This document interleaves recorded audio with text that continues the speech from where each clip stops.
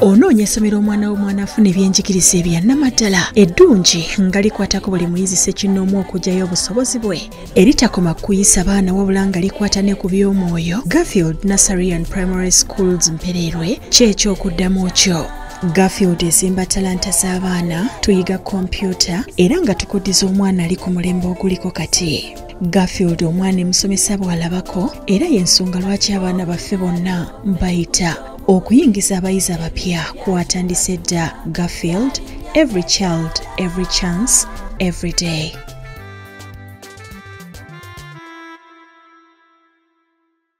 Tambula, tambula lavo je. Wano we wanya binuma wano.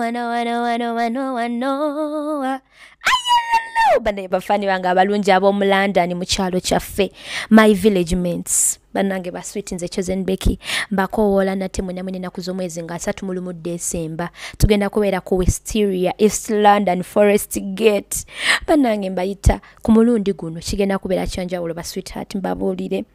Tugenda kutuula wamu, tulye emichomo wamu. Ayagala oluyimba tewetaaga kugamba nti ate Becky yimba. Ompita buyisi no gajanga otule wano. Nyimbira kabi abangi. Bana yebasitu anga I cannot wait nga 3 mu December ku Wisteria Forest Gate mu East London. Bana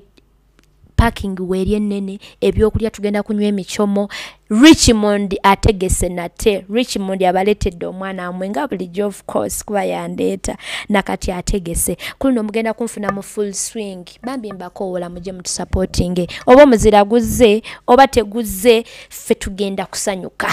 Assignment yaffe abe Uganda bana Uganda n'abatali bana Uganda mwena mbakoola muje tunyumirwe. Bambi mbegayiridde baswiti muje mumpagire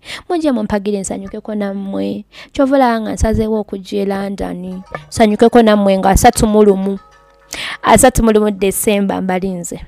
Kale ali ku mukutu gwa Uganda byogere yena gye sinzira okubate ngo tulaba we banywe balire ddala nkubizo subscribing sharing commenting sakono ku mukutu gwa Uganda byogere Paro 1 extra gwe mukutu gwogezaako kubatenga wekumiddeko muganda wange yona gye sinzira okubate ngo tulaba nkubirizo subscribing sharing commenting sakono ku mikutu gino gyombiriri nga bwogezaako kubate ngo tugoberera mpola mpola. Nze Kakalamu the answer media ali ku kamera ne Isa ali ku kamera ku mukutu gwa Uganda byogere okubagalizaako baganda baffe tutambule nabo omwaka guno. Baganda baffe aba Beef Organic, baganda baffe aba Kanya Pound Shop Store, baganda baffe aba Rwaz Forestry Limited, baganda baffe aba Sheikh America Komo, baganda baffe aba nyawo abalala bendese mukama ba Garfield Nursery and Primary School, St Albans Nursery Junior St Albans Day and boarding junior school nabo tubagaliza nabo twagala okubate nga tubabuzaako mu ngeri emobenda n'okubebaza ebbanga litutambudde fenna mpola mpola ndowooza beebo bitutambudde nabo mu ngeri emobendala. Oyinayo boyagala bizigo boyagala okwebaza botambudde nabo. Sarah Henza gemanya gange tuli ku Pal 1 extra wamu ne Uganda byogere. Banange nange mbagaliza omwaka omujja omulungi nenebaza mukama akoze eki abayisiza mwaka omukadde nesabera Katonda abanguyize. Wano tuba tugenze era oba olowooza nti guno gukututte simancho kiririza wamma guno tuba tugumazeeko nze nagumazeeko dda naye nga bannange nyongero bajjukiza pick up services mwenna abakomawo okuva e Bulaaya mbanonakaawo ku kisaawe ne mbatwala gye mugenda ne mbajjukiza bannaffe aba Spotless Glow batunda ekizigo eky'omulembe saako aba Praise Consultancy bannange abagala okugula ettaka mu bitundu bya Uganda byonna ebyenjawulo ku bbeeyi ensaamusaamu. Bannaffe aba Praise balina amataka ag'enjawulo basangibwawo Wandegeya ku Namuswa Plaza emabega wa Equity. Mugende mbebuzeeko mugule ettaka ekyapa ku mmeeza kibeera waawo. Christmas yatambudde bulungi Sara. Christmas yo yatambudde ekyobulungi yatambudde bulungi we. Yatambudde nga bweri no tambula. Christmas yo yatambudde ndoza ne Christmas yokka eyatuusewo nga simanyi na kumanya nti tuli ku Christmas. Nade manyi nzenzeka. Wawulidde ku buyimba bwa Jingle Bells? Sinawulira ku buyimba. abantu tebatimbye tezikubye nnyo Christmas eyedda yatandikiranga mu November ng'ova kunene okutambula ogenzeko olya fire bongole lutaya ku kisaawe wonna ku makubo obuyimba bwa Merry Christmas eno Christmas yo sagitegedde era olunaku lwakedde nga tewali akuba kayimba nengezaako nteekemu akayimba mu nnyumba yange nagenza olaba nswala bannayiba bonna nengamba owaaye kambijjeko olunaku lwa Boxing Day batugamba mulubeera olunaku lwa birabo lutambudde lutya sefo twakatuuka sinnafunayo kirabo na kimu naye engeri gye lukyagenda osanga oba oli awo waliwo ategeseeyo ekibokisi gwe wafunyeyo ekibokisi ondiko omukalirira galubindi zino zamenyese dda ani yazikuwadde bampadde kyekirabo kye bakuwadde kyogamba gwe buli akuwoyogera waba mpadde bitategeerekeka era soogera ngenderaawo anyway Christmas eno abasama bazze ekituufu kiri nti byonna nga kale ennyimba tuyinza okuba tetwaziwulidde emmere tuyinza okuba tetwafumbye abamu abantu bafumbye obwedda mbalaba ku status yange ne ku Facebook abantu bafumbye abantu bagenze mu byalo naye ekituufu kiri nti abasama bazze bazze mu ngeri anti tugamba bazze mu ngeri ki eri yennyini eya bulijjo abasama bazze basitudde tewabalabye ku white party nze saagenze tonnabalaba ku mikolo egy'enjawulo saabaddeyo naye nze updates nzifuna tonnabalaba ku mikolo egy'enjawulo abasama mwebali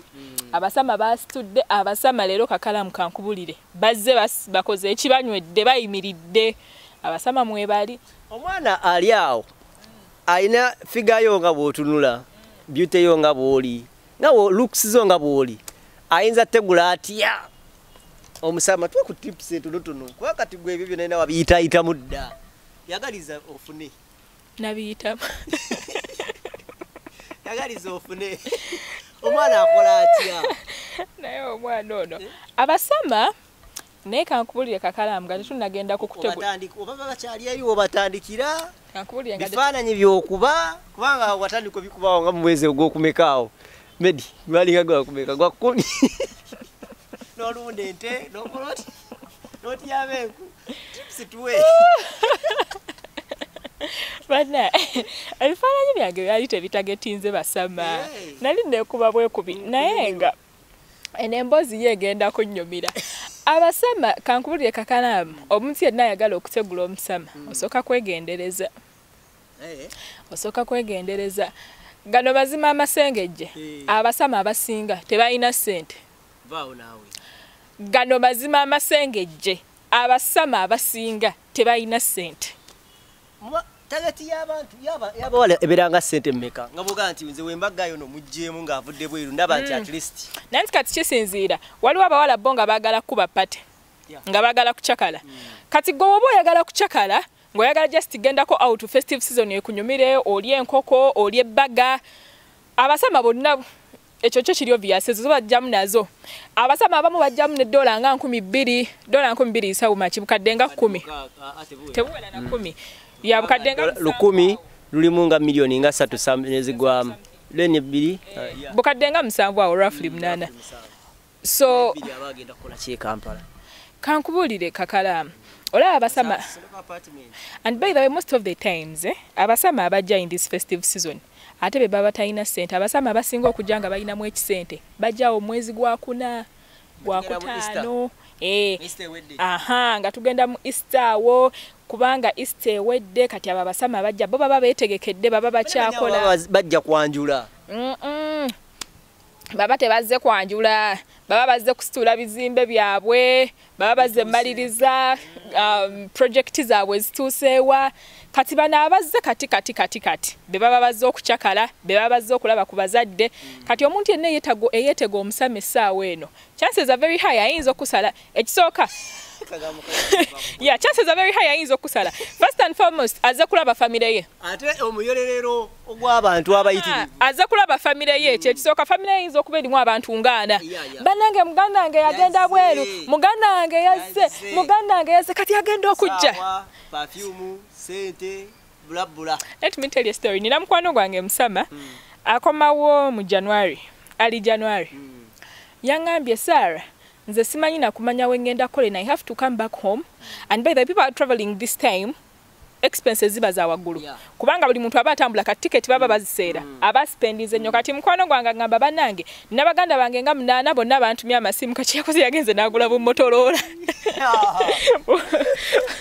bwa dola nga 15 awo n'agula nga 7 aletedde mama we aletedde muganda we kati abasama abakomawo this time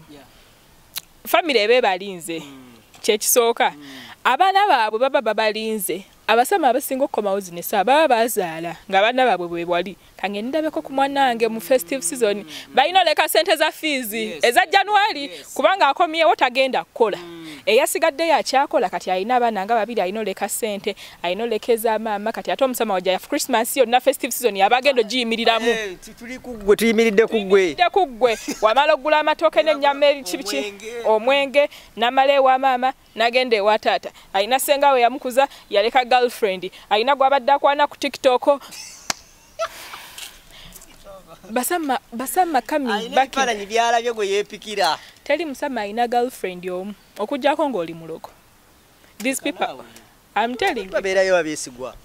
naga sina gafa Kakalaamu okola bakimanyi namwe temutudde tesala kuleka girlfriend we Kampala wana oba omuwala ng'omukwani noloza nti ye yebakira waawo woba omuwa sente yeebaka Kakalaamu omuntu oba omuwa sente yeebaka n'atakunyega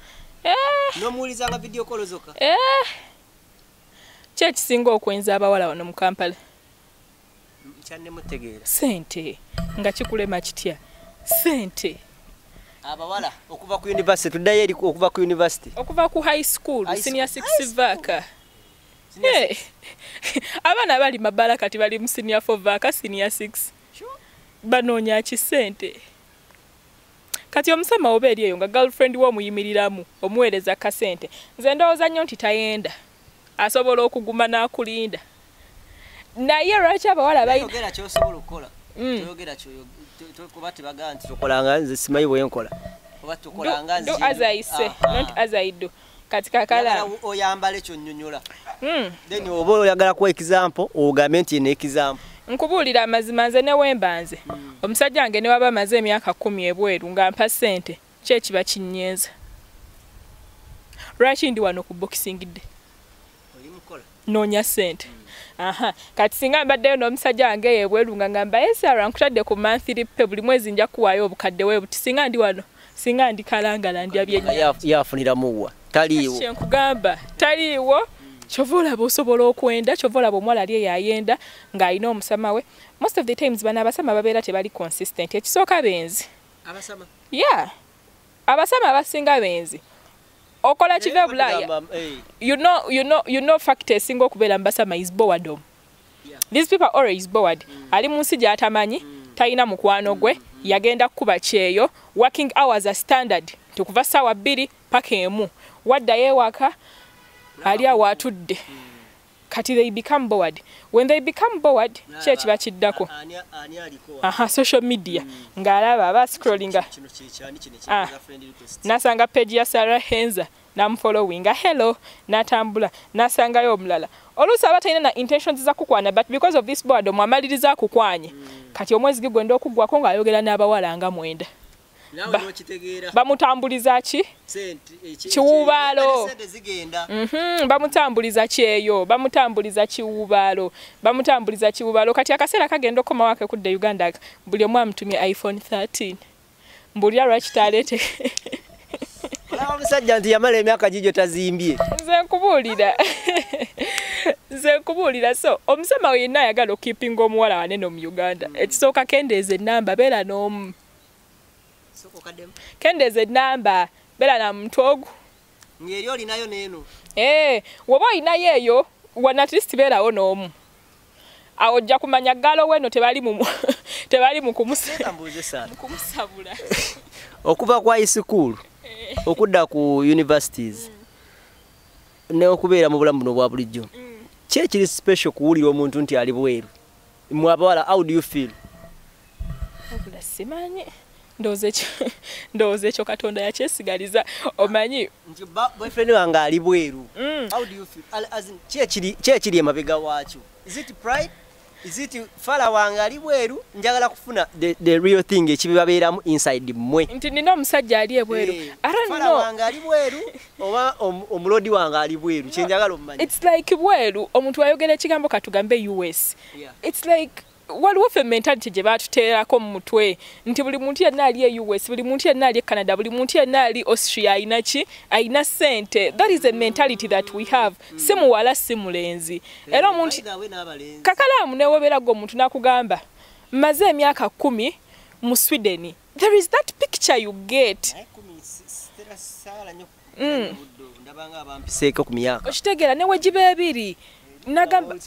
Newagamba bugambi ndi Sweden oyina picture gy'omulabamu ng'olabira ddala tali ku level yo. Kino n'ebitabo ebitukuvu bikyogera nti ekyalo kyawukanako n'ekibuga. That is a fact. Kiri ne mu Quran ne mu Bible nti omuntu wabeera e Masaka n'agamba mama nga ali Kampala. Ab'e Masaka bayogereddemu bagamba ali Kampala. Genda gwe ekyalo ogambe ng'oli mukyalo eyo ejjinja bazadde bo bali wa mama ali Kampala tata ali Kampala. Most of the times obwongo buyina engeri gye bu processing amangu awo nti eyo bazadde be bali bulungi kati ndooza kyekimu n'abasama yadde abantu batambudde nnyo tubadde exposed abantu bafulumye nnyo but still ekigambo bweru kirina engeri gye kyakwata abantu obwongo nti bweru means money, bweru means good life. Okitegera. That's why mova too expensive thing laptop. Kumbe nabo babeerayo nga muganda wange. Ekyo okinyonyodde kwamba David Jongamba. Abantu bano babeera n'abantu bano abagamba neki kifala kyange kiri ebweru kyenkuula.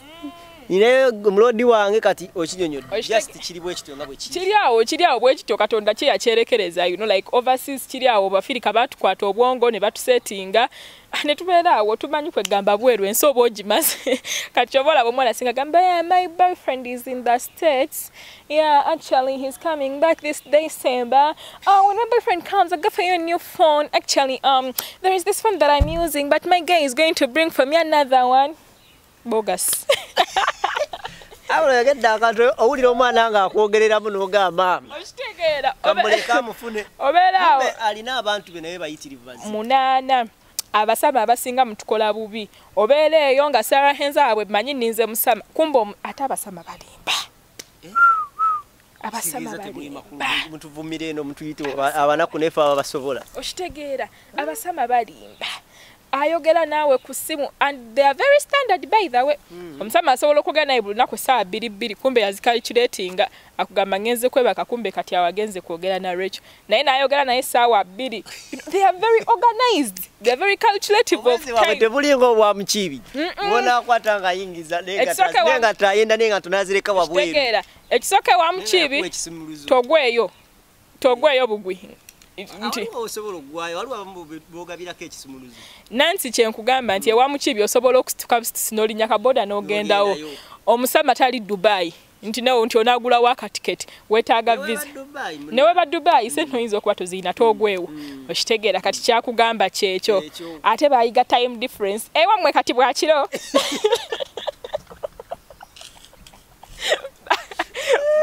bayigawo omanyi wewankubidde ewaffe bwabadde bwakiro ewaffe bwamisana kati webigwa ku ffala obabuuka otya era mwaka kigugu wasooka okufuna essimu eyo ne pride wali mu which level we nasooka okudatinga omusama wali mu which level nze sade nze omusama gwe nadatinga namusanga wano actually teyali musama yali boyfriend wange ndoza nali mu senior 6 vacation yawo tumaze okusoma gayina nkwana ne tubeera naye kati nga family yonna bali bweru naye nga ye takolaki tagenda yo so ne tudatinga mwawo ng'okategedde myezi 4 agamba ye family yange eri bweru baagala ngende ngoba kubya visa ne tudatinga mwawo myezi 4 ng'obaze kali oba nga luli mulavu yaddala nali ndowooza ndi naive kale nga kalavu kankutemu kati we nategeera nti agenda bweru ne ngamba ho wentoona ate yali mulungi kakalaamu gayi yali agirira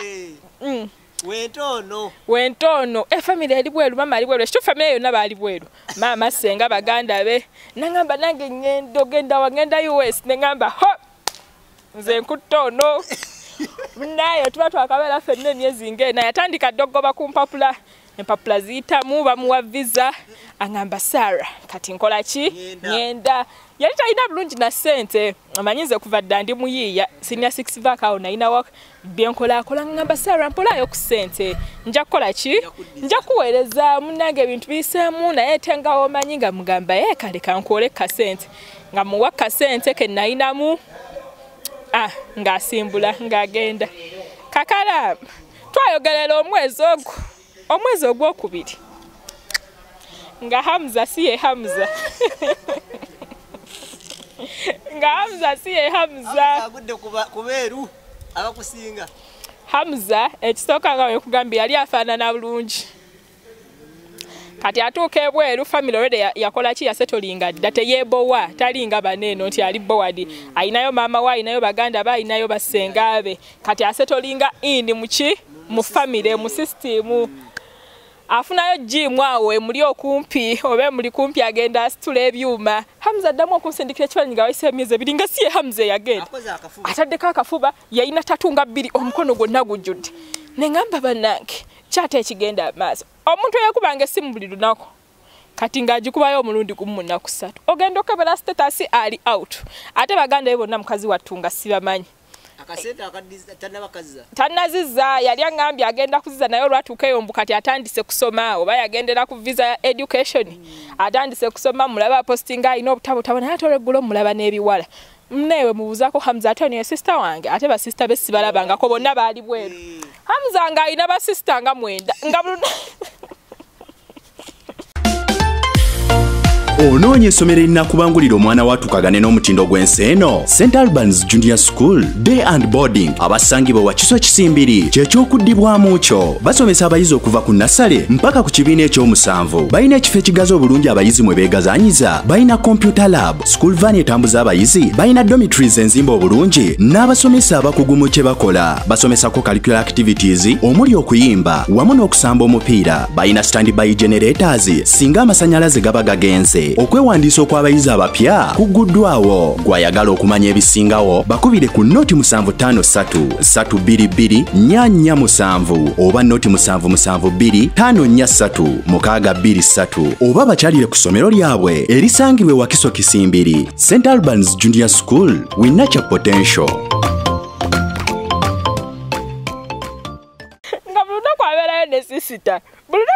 Sister mulaba avuga emotoka mugamba mangu age ebiwandiiko wabijjeewo ebikukkiriza okukola ki nze munnaye ndi kapere naye tannadda naye kaakomawo bw'ati nakatakuwanga yaddaka tannansasula wakomerawe mutandikira tannansasula tetukyayogera naye mulaba yandeka mu bitiibwa naye mulaba alina obuwala ate naye obuwala bunyirira kati nakkiriza alina ebiwala bibeera binyirira yenna kati yakola akanyama alinga John Cena muwanvu akoma eri avuga motoka ziri embyo baza abakama be ng'avuga ubasima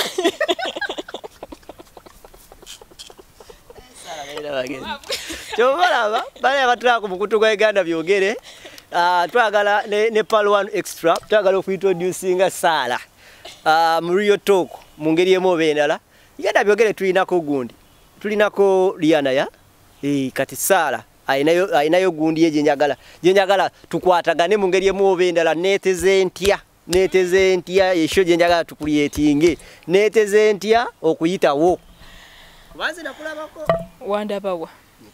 nekyuka nendabanga okyuse wandabawa kuddamu kulaba wandabawa Kakalaamu wali mu mawulire wano juzi nga nkolamu ki simanyi kye wali okola mu mawulire wano wetwali wali n'okyuka mu bbanga tono nnyo sijjukira n'okomawo wakomeddewo mu bitiibwa ebizibu ennyo neteze ntya nange mpitewo yesho gyenjagala tukuyetinge bannange yagaliza okune ndowooza eno sho egenda kunkutulamu omuntu simanyi waliwo ebirina omubiri ebyaddala bibagaa nti obulungi bwansala busazi naye nga bibulamu buzi katiipu ako Simanyi Kakalaamu gye yamugamba nti nze neetega naye kale tujja kugenderaawo kubanga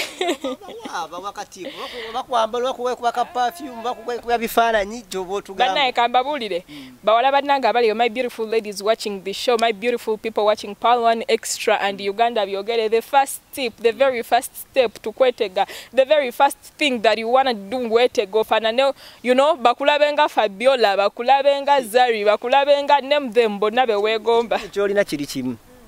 nti woli mu bifaananyi wali omuntu wakutuukako woli naye singa wali tolimu ebyo nga kisi kyoli ani abeera mu Facebook page yo gwe oddamu omu ku omu ndowooza obiraba ebikutuukako wamamba gamba the very first tip woba oyagala okwetega bakutegule Kakalaamu naddala abasama tusooke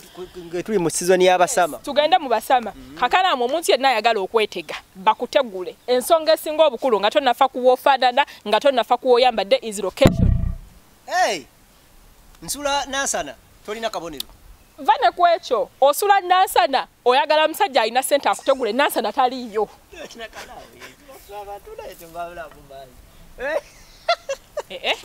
Kakalaamu nsula kamu nsula Ganda Kawala Nansana ku masitowa Kawempe Bwayise mu bikere ey'abasajja abategula tebaliyo. Location wetezeewa nga tonafana ku ngeri gy'oyambadde kubanga n'ababi abalina tekiwomera matama abiri. Tolabako ku muntu gwolagala naye tafaananye bulungi naye gali mu mmotoka enzibu. Gali mu mmotoka Range Rover Sport. Kakalaamu abantu abalina olaba omuntu ng'olaba akadugala naye ng'emmotoka gy'avuga ng'ate ng'ekiwala ekirina ebbina ekinyirira ali ku booda. Kati Kakalaamu nze namala okuyiga ensonga esooka mu kwetega weetegeddewa. People who have money are in areas of corporate places. People who have money are in areas where other people have money. Woba oyagala omusajja avuga Range Rover Sport togenda musanga Nansana ku bikere nkulayiza Katonda omulamu taliyo. Gyebiri ebifo byonna ebitategereka biri Nansana nkulayiza Katonda omulamu taliyo. Woba oyagala omusama ekifo ekyokwetega ekisooka okimanyi airport abo we bali abasama bali ovuga n'ogendayo okwo bali ku airport genda wali ku hotel wa restaurant wa airport tulakaawo tumye ekyokulya tuli akapiza lya wali hotel ziri around nteba awo abasinga batera okungana definitely awo abasama we bali nti omusama alinze flight ye delayed ekifo kyagenda okubeera mu ng'alinze flight ng'alinze biki airport kati ate gwe oli Kawaala oyagala musama omulindidde Kawaala omulindidde mu nnyumba yo ng'olaba Netflix taliimu. Netflix ng'erituddewo munaye Kawaala. Taliiyo. Oyagala omusajja avuga mpenkoni ekifo ky'olimu asingamu obugagga alina Rawumu genda Kabira. Genda ku Sheraton, genda ku Golden Tulip. Yiga okuwuga. Yiga okuwuga weeyambule gwako mu mazzi, si mazzi g'oku nnyanja agaleke Victoria. Ajja kuyambe. Definitely. Atako kapya. Omuntu yenna ali mu Sheraton si mwavu. Waba gyali omwavu it's 30%. Nayo naffe naye olusiira mawulire gatwala. Anti 30% kati gwoli mu 30 bonna abali abasulayo be bali abakolamu. Omuntu ali mu Serena Kigo. Omuntu ali mu Fairway, omuntu ali mu Protea. And these people always board abantu abasinga bazze ku contract, bazze kola, you know. Era omuntu watuula ku simu ye ng'agenda kujja mu Uganda alina ssente ze contractor ajja kugogolinga top 10 hotels in Uganda kubanga anoonya wayagala kusula. Okitegeera Uganda tagimanyi. Top 10 hotels in Uganda Sheraton, Serena ne bazimuwala n'atunulamu n'alondamu n'agamba ye nja kusula ku Skies. Kati gwayagala omuntu ng'oyo oli mu nnyumba yo otudde. Olowooza odamufuna tajja kutuuka ye yajja nafuluma Uganda nga taliyo. Ekisooka motoka gyavuga country diplomat. Anaayimirira dina ekisooka eri yagitya abantu abatiisadisiza dda mu Africa mulimu ababbi. Okitegeera avuga gundi ze ziri waggulu. Most of the times these guys who come ojja kugenda okwemaliriza nga abasinga bakwanye ba waitress ab'omu ebyo ebifo, bakwanye babaweereza mmere, bakwanye ba swimming, you know, babayita batya abayigiriza instructors bajja kutambulira mu ezo area because they are dealing with people, you know, in the ali mu area ye kwegamba aba nabo tebagala kusasula transport oshiteke mwana akulete budala ku muzigo wano kati goyobo mumanyi na yode za transport kati nze KAKALAAMU kankubulire sometime back twafuna kabasama nze kenyini n'ekigroup kyange ekyabawala it was my birthday bagalozi it was my birthday like 3-4 years back actually bachali bafabo tuchabayina paka kati it was my birthday netula netugamba tugenda kola kitugenda lira wa birthday yange so girls start bringing in suggestions tugenderi kati ngamba nayo je tugenda ebifo wala tugende waliwo yatugamba tugende simanyanga sente gawe ziri zija omanyi let me tell you one thing you don't know about girls whenever you see girls like 10 bajja kuba tebayina nnyo sente naye kati ffe tukola ba girls n'abawala tugenda mu kifo ky'ebbeeyi buli omu ne yeesasulira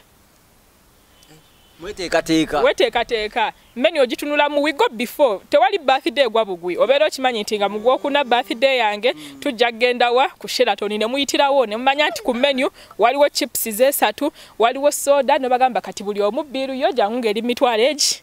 5 buli omu n'ayita n'ekizike kye tujja tuli prepared nina wano mwala gundi wano beti yagende yo sebagina ku kizinga eyo na walampa eryato naye kubanga obwe fuwa webuti egundi webuti uno sende yazijjewe zimutwala ku kizinga ngaina n'abantu abala balina kumbe besasulira KAKALAAMU prior planning prevents poor performance wobo yagala genda ku lyato kati tuli mu ba girls baloleva abagala okwetega obo yagala genda ku lyato tumanya nti lyato lya sente meka nti lya mitwalo 3 per hour tuli bameka tuli bana 3 divide by 4 nti buli omu ajja kusasula bwesti buli omu ja ogenda okumalizanga buli omu asasudde nenanga muli mu lyato ate kasito bango oyina essimu okuba ekifaananyi ebisigadde ebiddamadda kitegeera definitely kubanga ompadde ati omulungi gwe bakwama abawala be supportinga nobalaba nogaba nani abataddemu kati naffe tubeera mu kukolima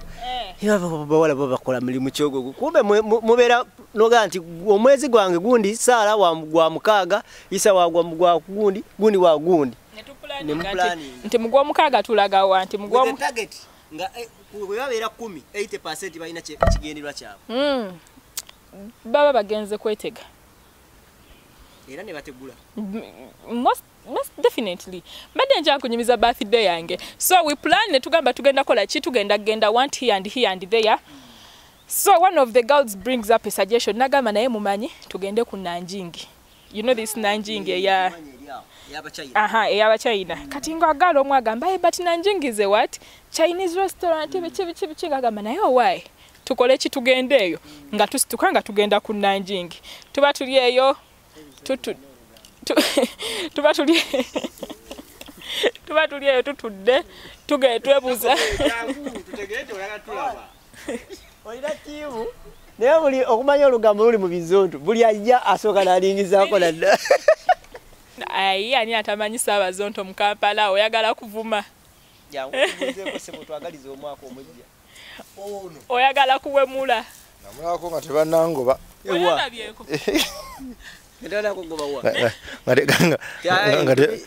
sireterye abalabi ba Uganda byogere tonzikiza channel bagiyita Palo 1 extra yasala Henza omwana omuwala ono yiri bye Uganda eno ate si myaka mingi Kampala obe mubeeramu ekiro n'omubeeramu emisana n'omubeeramu mu nkuba n'omubeeramu mu musana waliwo gundi eryayo kifo kiri awo twalina bababije wano oba kifo kiri awo kiri luddawa kiri muno arawundi muno ng'atudde naye nga ali omu ku batopu abayi batopu pipa abali waggulu omwana ono yeeteza atya mu ngeri nze kyemwabazaako yazimba ex we era amuyina kati yeesiimye bali bameka nze mbadde mmanyi omu sebo mwaka ogutwagaliza kale wama tumale naye olugambo luli mu bizonto buli ajja ayita wano n'alingizaako nadda ba ex ndina bangi kati waba ogamba ex obeera specific nedda ekigambo ekyo tukyogera ex obeera bangi tekijja kusoboka tuli ku basi naye omwana oyo tulonda Nanjingi So wetulonda Nanjing Yabachina muli obukere mwe muli obuki wetulonda Nanjing nga tugamba naye nga tetulina sente omanyi Abachina abo bambi ebintu byabwe biba bya layisi tebaseera mmere obunoso babulonda wali munnange nga tugenda ku Nanjing tutunula mu menu nga tugamba ebiseera byo nali ku campus nakayingira campus nga tulonda Nanjing tugamba tugende ku Nanjing tukole ki mazima wa campus ekimuwanika waggulu sikitegeera ku Nanjing kwetega gende tugamba buli omu mitwalo emeka wegiti naye nga tuyiriba akasente kolo semester yonna twagimalako tukola ki tulya bubi se tuzisevinga birthday tulya bubi nga tugenda ku Nanjing tutuka ku Nanjing nga batugamba tutule munda kati nze bayinza kakalaamu I'm very calculative kati ngamba tutudde munda abantu abasinga bali bweru eno gye mututuuzizza fefeka abaliyo takugamba uno mugezi nnyo tosobola kuntwala mu kifo nga Sheraton n'ontuuza munda abantu bonna bali bweru I want simbanya kale butunnyonnyola waitress I want a place which will be comfortable for you quiet ne mbuzo oli musiru eka wali tuze kulya tunyumiza quiet munnange nga tufuluma nga tutuula tuba tutudde tuli awo tunyumira we tugwira kuba investor Bachina bavuddeyo ba Japan in fact balina ba Japan simanyanga Obadde okimanyi nti okuleka ettaka nga tekuli kiriko kyekiviiriddeko kibba ttaka. Kaakati abalwazi Forestry Limited bakuleetedde pulogulaamu eya kalitunsi era ku ttaka lyo sasula $2.5 buli yiika bakuteekateekera ettaka bakusimbireko emiti ate bagirabirira omwaka mulamba ku $2 giba myezi 6. Bakutegeeza nti sezoni esooka omwaka 2023 egguddwawo bookinga batandika okuteekateekera nursery bed basangibwa Kasangate ku Buyinja zone osobola okubirako ku noti 7 noti 3 283 391 oba ku WhatsApp ku noti 776 991 603 bookinga kati sezoni ereme kuyitako naye nga teweerabira Lwazi Forestry Limited. Tugwa mba Japan ba investor omanyi ebintu bineno by the way ebintu bineno like there is a way coincidences happen so tugwa ku Japan yazza ayingiza motoka simanya mu Africa bla bla gabozi gali gawanvu nga naye birthday omu Japan amukinyeko ndi happy birthday sitayina dda amukinyeko tayina yadde n'omugwa amanyi mu Uganda bali basatu bonna ba Japan tebayina yadde n'omugwe bamanyi mu Uganda sente bayina $, bayina sente za Japan baziyita yen oba biki bayina yen tebamanyi currency tebamanyi shilingi baze first time deal waliwo yabasomedde kyokka yabasomedde yabataddawo ku hotel abagamba nja kujja enkyankole ki mbanone remember omuntu ne bamunona bagendera bamutwale mu conference ayogere bamuzze kati nga batugamba we are here for 1 week bichi mutulage Kampala chechi kofe muyina sente Kampala KAKALAAMU that was my first time I'm seeing tomubuza direct into ina sente but you read the energy guy nga jayo sente yatubuza mulide bya meka chokano twali tuli mu kwesonda buli omwale ete ebirije agenda olaba tukwatirira sente nga jayo gold card nga swipinga kumwena ina gwe yegombyeko oba mukwano Jessica yali tannaba just nga ayagala vibe my girl tuli ba girls naye mba girls tuninamu my girl ngagamba sala kirabika tutegudde atugale obu Japan buno nga bubeera bwavu kati nga tugezesa kati nga tubabuuza mubadde mumaze okulya nga bagamba ate tunaba but tebamanyi no na luzungu by the way it was very difficult language they knew like bits luzungu so tutetenkanya nga batugamba no we don't simanya chi tetwagala mmere do you know any other place with food kati nga tugamba tubatwale wa my girl nga nkuba akama speaker apartments obango oli wa wansi omututte ku papazi nanti ndozo olaba obusibe omututte ku papazi my girl nga ngamba nayo manyi speaker apartments kati nze by that time nali mujega awo kugundi kuwa wampeewo kufena tekuli ayina motoka tubabuuza do you have a kate bayina nga tubagamba okay we order Uber swi nga tuyita Uber ezi nanti ezaali zitumalawo fe twali tujidde mu bbiri nabo wobakola ki wobagattako kati trick eddako mu kwetega wano we wali ekinyusi tosuula investor wanji investor oba omukutte super guru kati mubaza pesa tuwezijja tubagabana omutuula mweri ne bagalozi babiri bali basatu yes wabatuuza mwemu bayinza okuweta batuuza batwala speed KAKALAAMU abantu bagezi beraliikirira abazungu abasinga beraliikirira Afirika waliyo n'abamanyi tukyayambala nsansa okitegeera kati nga tubagabana omutuula ne bagalozi basatu mweri omulala jangu ne bagalozi basatu naawe asebye tula mu bagalozi tewali amanyi speak apartment ze tuli nga tugamba Uber twala speak apartment tuba ku Nanjing paka wali wampeo tutuuka ku speak how much was that tebamanyi currency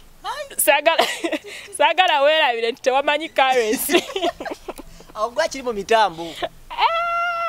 kati nga tubabuuza bano ababuba sente mmeka nti ebiri nga tubagamba how much can I pay with card ababuba beno tebamanyi bya card naawe nga tubagamba no not card you have to bring cash kati nga ngamba ajja yake $10 $1 is $1 enough 100 mugamba 100 200 bayineze Japan bayina $1 nga jjayo ebibiri nga mugamba but now you see this currency here sometimes here we use shillings so what I'm going to do I'm going to keep this 200 let me give them mine because now they don't have what exchange rate nga nkolayo ebibiri nga buli omu weche ebibiri nga mbagamba mugende tukyali ku testing mount tutulaba ddala ono gwe tutegudde investor ayinamu ku kisente nga tugenda ku speak apartments tutumye emmere batuleetera emmeeza yali nnene nnyo blood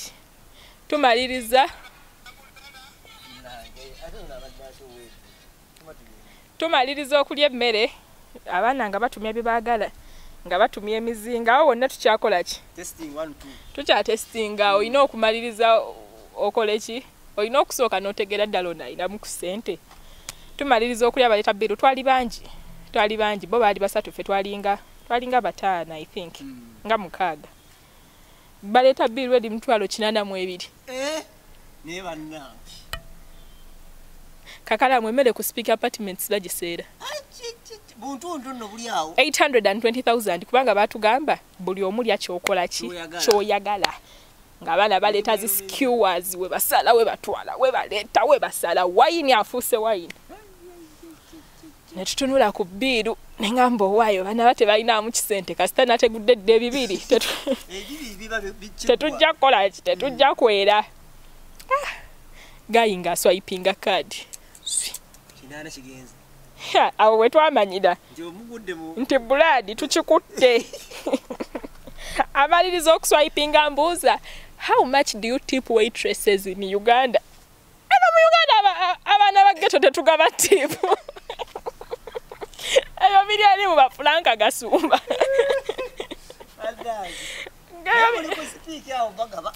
tuli ku speak nanti si bafeera abagaba be ba minister ati ngambuza how much do you tip waitresses here nga nsooka ntunula ku waiter nga mugamba 50,000 kati currency takola ki tagimanyi ngamba 50,000 is how much in dollar ndoza zibanga dollar mekezo KAKALAAMU singa 10 ziwere 10 zibanga 15 around 15 kati tabimanyi nga mugamba okay it's okay let me tip you will give me let me tip with mine you will give me because now you see these ones kumbe ne gwe tuguddeko waitress woko wampewo naye mugezi nga ngamba no it's okay we have a currency ngate gule 10 bakimusimba bali badongo naye nga by the way enayo nembozi gyegenda ekyali mpanvu the thing is location ekibuzo kyabadde wetegotya location that is the most absolute what should I say? Give me some English words. Eyo yensonga esinga obukulu. Wetegedde wa? Kakalaamu, ebiseera ebisinga omusomesa awasa musomesa. Kubanga yaba mulinaanye. Okitegeera. Kakalaamu, chances are very high ojja kuwasa TV presenter. Oba n'ababeera ku social media kubanga area gy'okola ki? Ye vicinity gy'olimu. Okitegeera. Yeah, so my girls out there. Definitely, my beautiful girls out there, December unaggwako mukwano. Gye weetegera kikulu nnyo. N'oba ebyenda bikojja birabedda. Ojja kwetereza mpola mpola kuba balo balaba nanchinga ngali mu speaker ga kati uno yatuse wati wabata ina sente. Okitegeera wetegereko mu bifo ebyebbeeyi ate yambala bulungi yambala akateteyi kakalungi linnya boda ate boda togiviira kaawo wenyini ku gate kitegedde woba ogenda ku sky boda giviireko eno wansi ku forest cottages tambula. Ka distance katini kisingako kulaba nga uva ku boda wano osobola okwebuzabuza nti I lost parking. Nze tosobola kundaba ku piki Kakalaamu ne wobeera ompise otya nenga tozirinnya nnyo we tuba tuli bakoogera wane eno ngireka wali ne mugamba it's okay shitegedde. Kati yaga tubalize se tukomewo party 2 level tugenda kola tukole diba ne tukolenga dina di level se tulonde nga tulina kukabira abantu bamanye kubanga ino embozi njagala esukke yale esukke bana mande kwandirizo officially otugera tusomesa NC awo naona tewaliwo yadde sempiira taina wayala bikiddeko mu mbeera yino yonna tujja mutuukako sepira mpozi ngali nyina apa wano muna kwalabye kusiyamu kameno balage tujja mutuukako naye my beautiful people out there mwe bale kulaba Sarah Henza gemanya gange pal 1 extra na Uganda byogere tugenda beerangako waneno kazeyo nange nkole research tukomye kuki nga mutegedde tukomye tuli ku speaki mutegedde nti Japan tutegedde nti investor ayinamu ekisente Kakalaamu engumi yatabuka maaso awo ne bagalozi koze ebiri gwabirina Kakalaamu engumi yatabuka maaso awo ba investor bali basatu nga tuli mukaaga bonaba yegombi kati tulina okulonda kani atafuna Sako mbone, sikuzakao.